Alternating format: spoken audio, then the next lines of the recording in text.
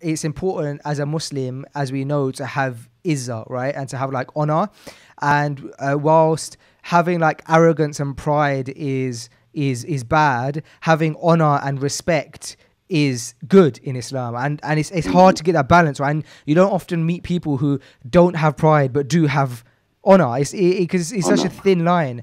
And so I really saw that in you, man, and it was so inspiring. And I felt like I walked away from that event with like a new older brother. So I really appreciate it. Thank you. And I think that is just like your general vibe that you give off.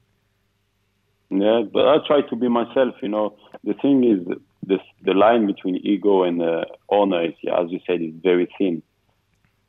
But when you want to show off something, that's where your ego take the place.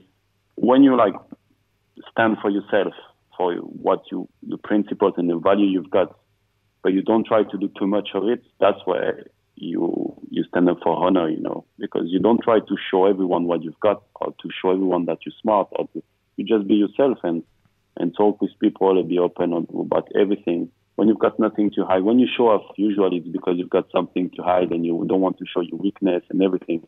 But when you've got honor and you're fine with yourself, you don't mind to talk about your weakness. We can talk about it all day. I know I've got weakness on some point and I'm fine with it because I know I've got strengths also, like can balance the thing. And, I don't see the point to be arrogant or have a big ego. Confidence is different. Confidence, like obviously you need confidence to achieve things, because without it, it's a bit difficult. But be yourself, you don't need to hide or to show off, just to make sure you're happy with yourself. And that's why also you get happiness.